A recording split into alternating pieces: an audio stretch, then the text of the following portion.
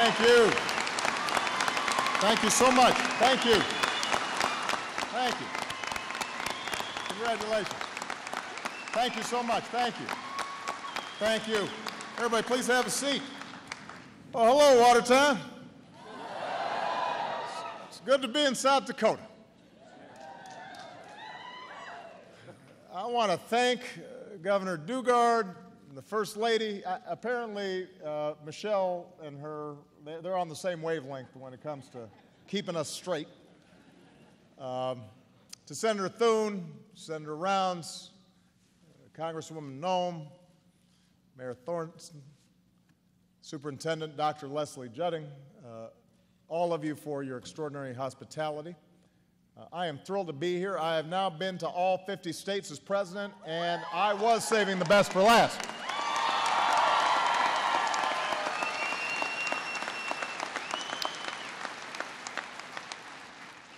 To the other 49, I hope you take no offense.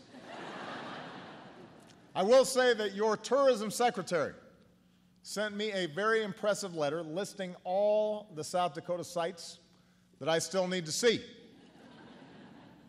And they looked great, but I decided that the first one I needed to see was Lake Area Tech.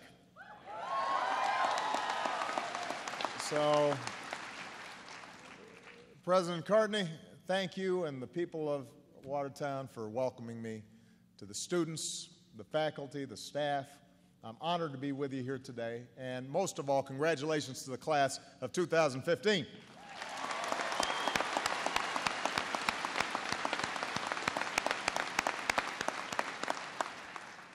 I know some folks were a little surprised about me coming here, but there is no place I'd rather be on this Friday afternoon than celebrating with all of you.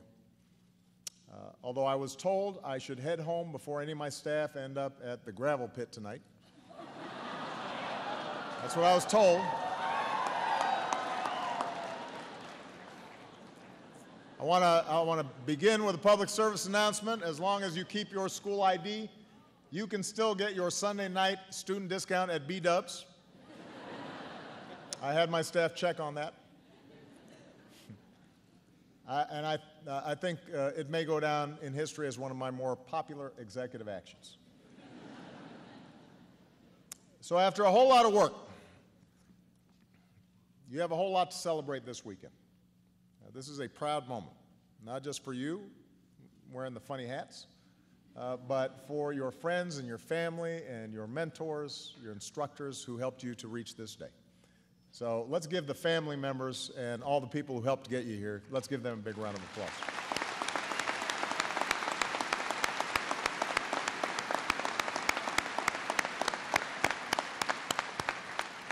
And I actually spent a lot of time with a community college professor whose name is Dr. Jill Biden. She happens to be Joe Biden's wife. She teaches English full-time at a community college in Virginia. So I know how great your instructors can be, and I want to thank one of them in particular. So Dolores Stemwedel was scheduled to speak today. Where is she? I saw her earlier. There she is. She graciously agreed to wait until next year so that I could cut in. And I had a chance to meet her. She was completely charming, and I have to say, you guys missed out. She is really good. Of course, Dolores was not the only one who was surprised to learn that I had asked to speak at your commencement. When President Cartney told his staff the news, apparently no one believed him. And Shane Ortmeyer, your bookstore manager, said he blacked out for a minute. Alexis Stinton, an instructor in your ag program, said her first thought was, that's the funniest joke in the world. We're just a tiny little school in this tiny little town. And look, she's right. There's a small school in a small town in a state that is wonderful, but not a huge population. There are schools out there with more students than this one. There are schools with more resources and more history and more name recognition. And frankly, there are schools with stadiums that could fit all of this county nearly 4 times over. So the question is, why am I here? Well, you started to hear the answer earlier from the previous speakers. Why would I come to a two-year college in the fifth biggest city in South Dakota? Well, the reason is because I believe that in a fast-paced, hyper-connected, constantly changing world, there are few institutions that are more important to America's economic future than community colleges. And there are few community colleges that are as important as Lake Area Tech. This school is leading the way. Compared with other community colleges, the graduation rate at Lake Area is more than 3 times the national average, 3 times. Within 6 months,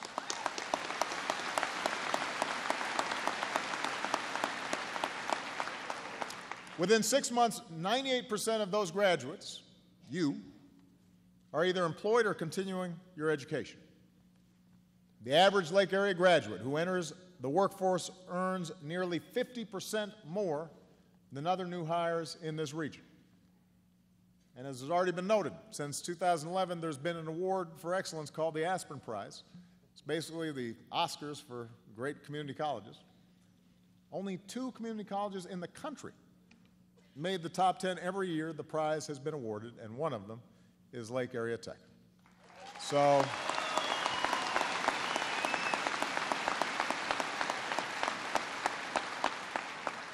this is not an accident. It's the result of a relentless focus on teaching real-world skills that lead directly to a job. In your time here, you've done hands-on work with companies across the upper Midwest. Employers even help design the curriculum. You work direct with the tools and the technology that you'll encounter in the workforce, from car engines to welding equipment to your new maker space with 3D printers that were actually built by Lake Area students. And your instructors haven't just taught you new skills, they've helped place you in new careers. You might think all this attention to job training comes at the expense of great teaching, but if anything, the opposite is true. This is the kind of place where students are on a first-name basis with their instructors. If you call at 10 p.m., they'll answer your call. Although I hope you don't do that, because folks need their sleep. If you don't make it to morning classes, they'll check up on you, make sure you're okay. I heard one student who skipped school to go hunting found out the hard way that somebody was going to check up on you. One of today's graduates, Colin Bloom. Where's Colin? Raise your hand. Stand up, Colin. Just so, there, that's Colin. Colin's a big guy, by the way. So Colin, I'm going to quote Colin on this. He said, "Your family, and they'll do anything to help you along the way." And that sense of mission has been part of Lake Area since this school was founded 50 years ago. And today it matters even more. That sense that we're a family and that we'll do anything to help each other along the way. Class of 2015, you're about to graduate into an economy that is fundamentally different than the one that faced the first class of Lake Area graduates over a half-century ago. You've seen a lot of the perils of this economy firsthand, how good jobs and entire industries can vanish or be shipped overseas, how a crisis because of some irresponsible folks on Wall Street can punish families on Main Street with one of the most vicious recessions in our country's history. So it would be easy to just throw up your hands and say, what hope does a place like Watertown have in a global economy? What place does somebody like me have in today's job market? But instead of looking backwards, you looked forward. You saw doors of opportunity waiting to be opened. You decided that community college would be your key to unlocking those doors. Some of you came to Lake Area because you knew exactly what you wanted to do with your lives, and you saw that education could earn your way to get started as quickly as possible. And Colin, the young man who said this school was like a family, turned a high school welding project into a business when he was 16 years old. At 18, he was awarded a patent for creating a new type of grain handling cage. And today, at the ripe old age of 20, he's graduating with a degree in ag production a new contract to manufacture continuous fencing in the shop on his family farm, and who knows how many jobs he's going to end up creating. That's the kind of future-oriented focus that we're seeing in today's graduates, and the instructors here helped to make it happen. So we're really proud of them.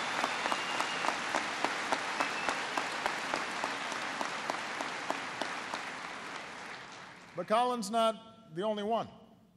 From the time she was an infant, Mesa Hackins has been blind in her right eye, and she only has 75% vision in her left. Where is she here, Mesa? Come on, stand up. There you go. There you go. So, Mesa's not as tall as Colin. But in high school, she discovered a passion that most people might not expect somebody with her vision issues to be able to pursue photography. And she was really good at it. And she found that Lake area would give her the chance to complete both a business degree and a photography degree in just 2 years. So now she's going back home to New Underwood to run her own business. It's called How I See It Photography. And she's got a website, and she's got a business plan, and that's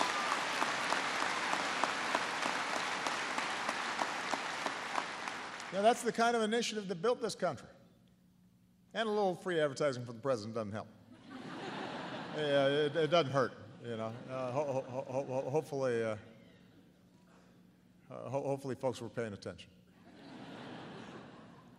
So community colleges like this one can be a great place for young people to launch a career. But they're also a great place for people who've already been in the workforce for a while and decide they need to change their careers and reach for something better. So Leanna Waldner, where's Leanna? Come on, don't be shy. She's here somewhere. There she is. Wow. Leanna, you stood up and sat down before I could even see you. Where are you? Come on, stand up. There you are. There you go. So Leanna grew up right here in Watertown. She dropped out of high school. By age 20, she was working as a waitress, supporting 2 beautiful baby girls, Lizzie and Farrah, on her own. And that touches me because I was raised by a single mom with the help of my grandparents. So after years of low-paying jobs, Leanna decided she needed to go back to school. And it wasn't easy. Some nights Lizzie would be doing her homework at one end of the kitchen table. Mom would be doing her homework at the other end. And Leanna says, I didn't think I'd ever be in that position to walk across that stage and get a diploma. But here she is, about to walk across this stage and earn her financial services degree. And I know there are 2 little girls here today that are really, really proud of their mom. Setting a great example.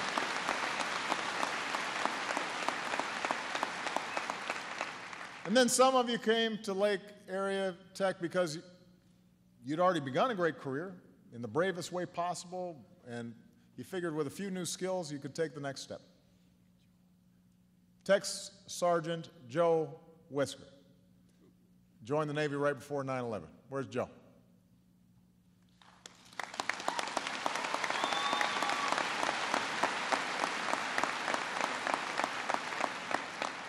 In 2005, he enlisted in the South Dakota Air National Guard.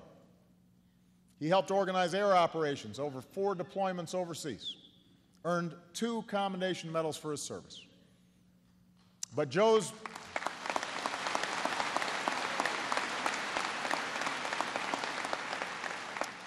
mentors told him that if he wanted to keep climbing the chain of command, he needed more than a high school degree. So he came to Lake Erie to study aviation maintenance technology. Joe's next deployment is shortly after graduation.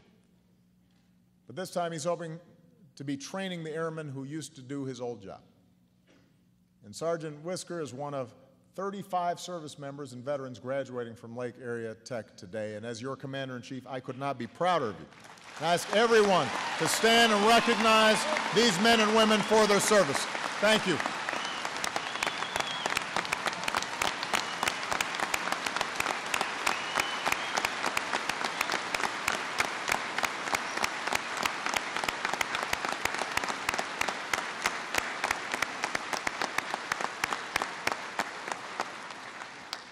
So stories like Joe's and Leanna's and Mesa's and Collins, they are proof that community colleges like this one are vital paths to the middle class for millions of Americans.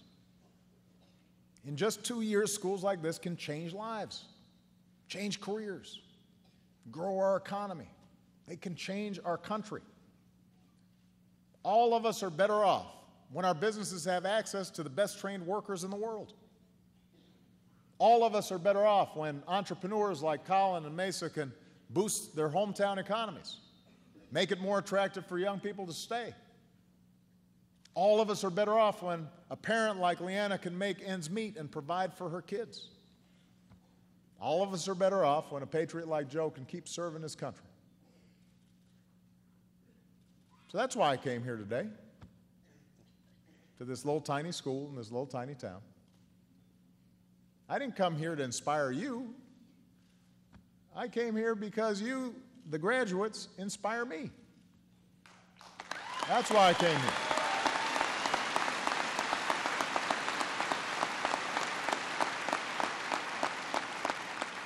You've lived through some of the toughest economic times in your country's history, and you still chose to come here and invest in yourself because you still believe that America is a place where you can make it if you try. That's what hope is. The belief that even if today is hard, with a little hard work, there's something better around the bend. And it is that promise that has always set this country apart. It's the idea that through hard work and through sacrifice, each of us can pursue our individual dreams, but we still come together as one American family to ensure that the next generation can pursue their dreams as well. That we take responsibility for looking after our own kids, but we're also thinking about somebody else's kids. That if we got a good break and did well, you know what? We're going to turn around and make sure that somebody else gets a break too. It's the idea, as Colin said, that we're family. And we'll do anything to help each other along. And we know that if we're helping somebody else, at some point we may need help too. Now, I doubt all this was on your mind when you celebrated Thirsty Thursday last night. But as president, it's my job to think about this stuff. And I think the time you spent here was not only an investment in yourself, but a true act of faith in your country as well. And that's why I think the country should return the favor. We should have faith in people like you. We should invest in people like you. Our budgets should reflect that we care about you. That means giving everybody in America the same chance you have here, the chance to earn new skills that lead directly to a good job. And this is an idea that has united philanthropists and companies and educators around a common mission. And at a moment when our politics sometimes can seem really divided, this is an idea that actually has some bipartisan support. From the Republican governor of Tennessee to the Democratic mayor of Chicago, leaders across our country are laying out plans to put a college education within reach for everybody. And I'm proud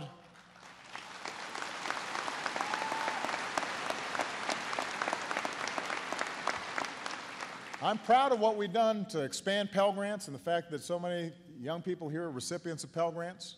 So when I came into office, not as many folks were getting them. And I'm proud of what we've done to try to keep interest rates low on student loans, but we can do more than what we're doing. That's why this year in my State of the Union address, inspired by a letter I received from a hard-working mom like Leanna, I put forward a proposal of my own. I want to lower the cost of community college in America to zero.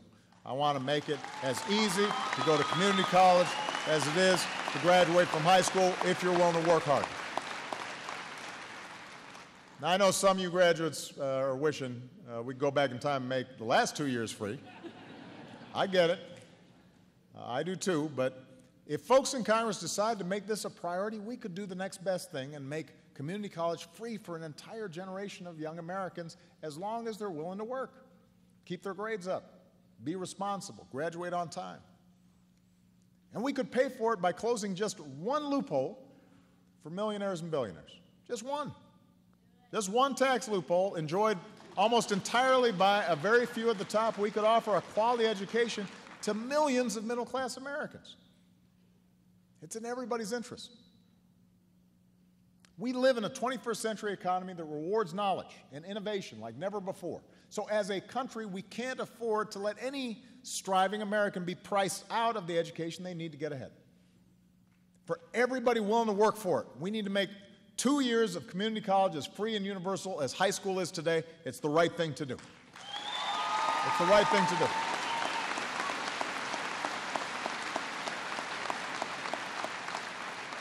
And you know, if that seems pie in the sky, just remember, 4 years of free high school was once hard to imagine until we as a country decided to give every child that chance. Helping veterans go to college on the GI Bill was hard to imagine until we decided our returning heroes deserved nothing less. Pell Grants for lower-income students were hard to imagine until we decided that by investing in their future, we were investing in our own. That's part of what makes America exceptional. We are family, and we'll do anything to help each other along the way. That's what Colin said.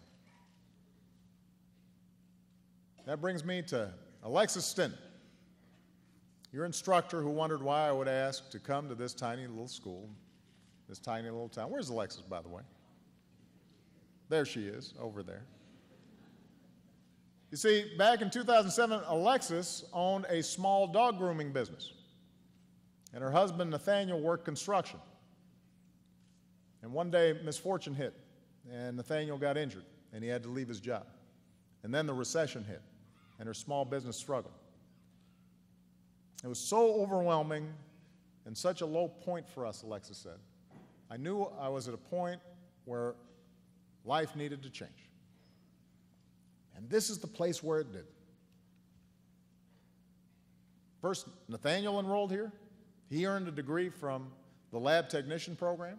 Today he works in quality control at Baby Bell Cheese Factory over in Brookings. The next semester, Alexis enrolled here.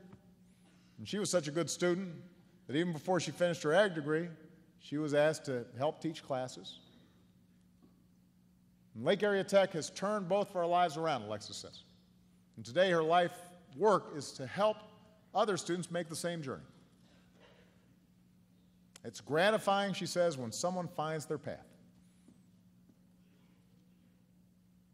Graduates, I hope that's something you keep in mind as you walk across the stage today. That gratification that comes from helping someone find their path. For making yourself useful, not just to yourself, but to others. For you haven't just earned new opportunities with this degree, you've also earned responsibilities along with it. And Colin and Mesa, as you open your small businesses, don't forget to be those entrepreneurs who give back to the communities that gave you so much. Leanna, as you build a better future for your kids, teach them that every child deserves the chance they had, even if they aren't lucky enough to have a mom like you. Joe and all the other graduates here today, never settle. Keep climbing that ladder of success as you're doing, and reach back to help others strive to be the best they can be. That's who we are as Americans. We are rugged individuals. We haven't lost that pioneering spirit that brought many of our grandparents and great-grandparents to these plains. We ask for nothing more than the chance to blaze our own trail, and yet each of us is only here because somebody somewhere helped us find our path. Which brings me to one last story. It's a story about a boy who was born more than 100 years ago in Wallace, South Dakota, about 25 miles from here. His family didn't have much, but they were able to give him an education because he was part of that first generation of Americans to grow up in a country that believed high school should be available for everybody. And after high school, that boy went on to graduate college. And then he became a teacher. And then he became a mayor. And then he became a senator. At the time Lake Area was founded, Hubert Humphrey was Vice President of the United States. But he never once forgot what made his American story possible. The road to freedom, he said, here and everywhere on earth begins in the classroom. The road to freedom begins in the classroom. So class of 2015, you have earned the chance to walk the road to freedom and to make of your lives what you will, to write that next great chapter in our American story.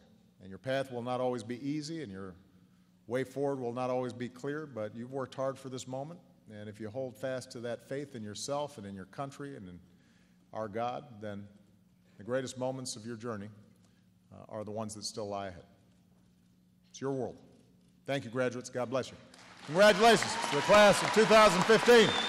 And good job, Lake Area Tech. We're proud of you.